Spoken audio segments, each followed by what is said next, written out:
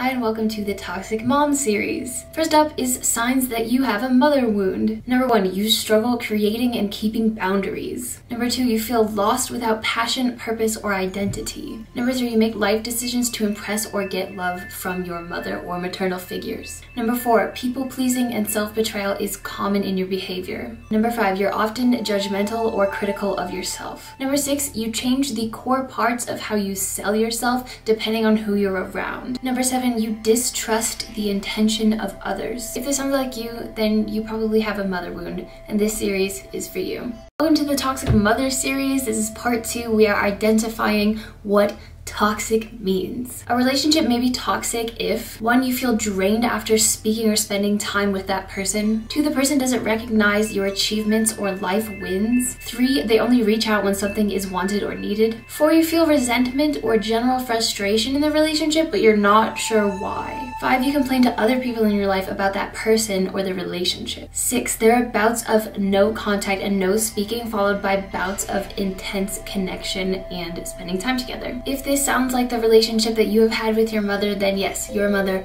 is toxic. And this series again is for you. Welcome to the Toxic Mom series. Today we're talking about generational trauma. What you need to understand as it pertains to having a toxic mom is that your mother has done all these things negatively to you because they have been done to her. Your mother has a toxic mother, and your mother has the mother wound that you have and identify with. In a few videos, I'm going to get into how to heal generational trauma because we want things to end with you so that you do not perpetuate the mother wound that you have to your offspring. Generational trauma is as much a biological thing as it is a psychological thing. Certain negative habits are integrated into a culture or even just family's way of living, and those things are passed on from generation to generation without any real substantive long-term healing being done. But that ends with you. Welcome to the Toxic Mom series. This is part 4. Today we are talking about radical acceptance. Radical acceptance means feeling sorrow and pain without resisting it. It means feeling desire or dislike without judging the feeling or ourselves for having that feeling. And this pertains to your mother wound and your toxic mother because at the end of the day, you have to accept her for who she is, as she is right now, without trying to change her. Because the truth is, you can't change her. But what you can do is change yourself. You can heal, you can stop the generational trauma. And also understand that your mother, with the resources that she had, did her best.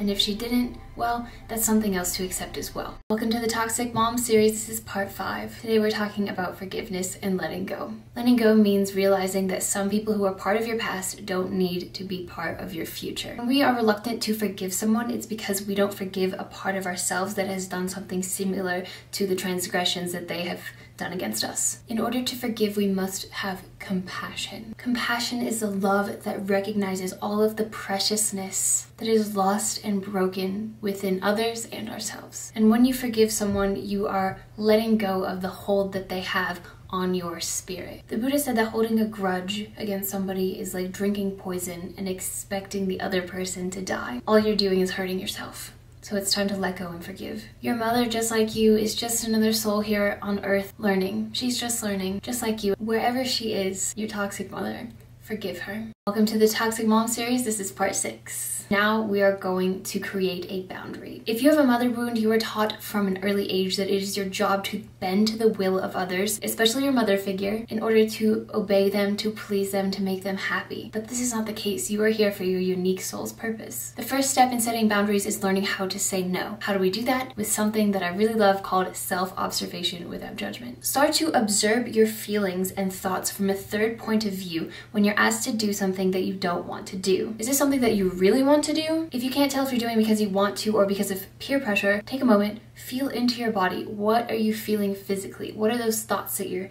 having, those feelings you're having? Observe them. Don't judge them, just look at them with discernment. Then take what you observe, draw a conclusion, and say what you mean. Stand up for yourself. You have got to take care of yourself before you take care of anybody else because you cannot pour from an empty cup. And you can be firm while still being courteous. Welcome to the Toxic Mom series. This is final episode number 7. We're talking about reparenting yourself today. Reparenting is the process of healing childhood wounds by intentionally making choices in your own best interest. Here are some ways that you can do that. Exercise joy. Find time to play. Create human connections. Connect to that childlike curiosity you had. Cultivate a new hobby. Help someone out with something. Listen to music, create something, get crafty, and do something spontaneous, completely unplanned. The second way is discipline. Start by keeping one small promise to yourself every day, and this will help you build the foundation of habits in your life. Like we said yesterday, learn to say no. And the third way is self-care. Focus on your nutrition. Prioritize movement and get out in nature and connect with nature. Touch the trees, feel the earth. Put yourself to bed on time. Get some good sleep. Start meditating daily. That's my number one tip for self-care. Start meditating daily. It will change your life.